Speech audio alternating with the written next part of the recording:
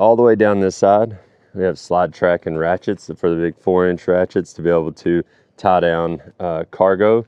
So that's pretty good option for Hotshotters, because they can use 2-inch ratchets and hook to the rub rail, but a lot of them, like your semis, they really like having the big fat 4-inch straps when they're hauling, you know, especially like long cargo and palleted goods. They don't use those much when it comes to equipment, but they definitely use them with cargo. Then you have another storage box.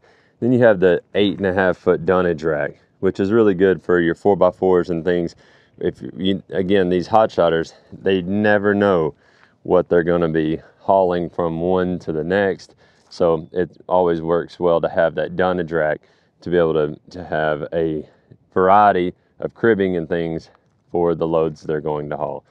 So you jump on diamondsea.com. There you can outfit an F-Max 212 to fit the work that you need to do. You know, there's tons of different options. If you're a Hotshotter, you can outfit it the way that best serves the work and the equipment or cargo you're going to haul.